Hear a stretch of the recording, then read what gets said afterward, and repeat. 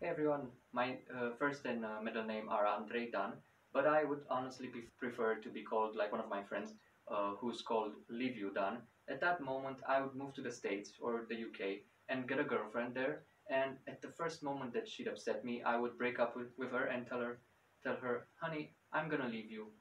I'm done. I want to tell you that me and my father have only one thing in common: the fact that we've never met.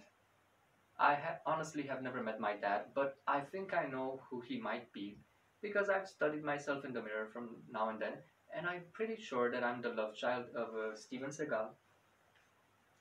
I believe we all have that friend that calls us up every night before we go to bed and tells us that he wants to commit suicide.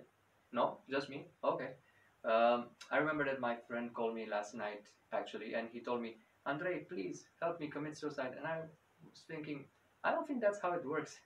I think you're gonna have to do it yourself. The most I might be able to do is try and pull some strings. Um, I remember in the sixth grade, they took us to a prison to see how the prisoners lived there. And what the interesting part was that at the end of the presentation, the warden let us ask some of the prisoners any questions that we wanted. And I asked a question as well. I asked one of the prisoners, um, "Hey, Mr. Prisoner, what do you like to do in your free time?" I want to tell you that my girlfriend likes to live in the past.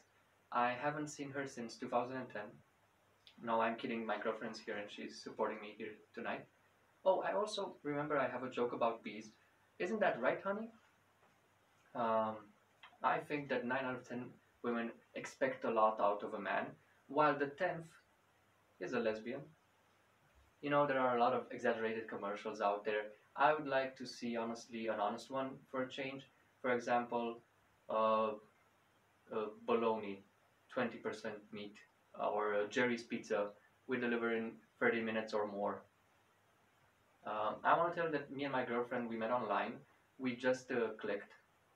I have a deep fear of going into a Catholic church because I'm honestly afraid of mass shootings. I want to say that most of the men from Basuria region in our country enjoy hitting on women. I'm not sure if any of you guys watching works, but I do. You know, how can I tell you what I do? I'm basically a copy paste specialist. Okay, I also sometimes cut and then paste, but that's pretty much it. And uh, I, I'm kind of sick of the job, really. Every time I get to work, I feel like hitting the escape bar on the keyboard.